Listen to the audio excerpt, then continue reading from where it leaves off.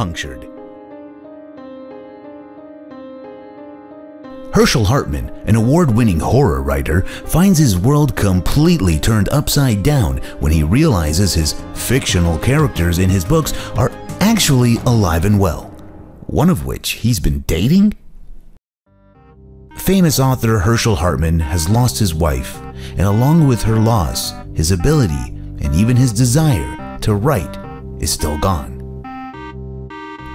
His doctor, his rabbi, even his psychic all encourage him to move on. After 10 years of grieving, it's time.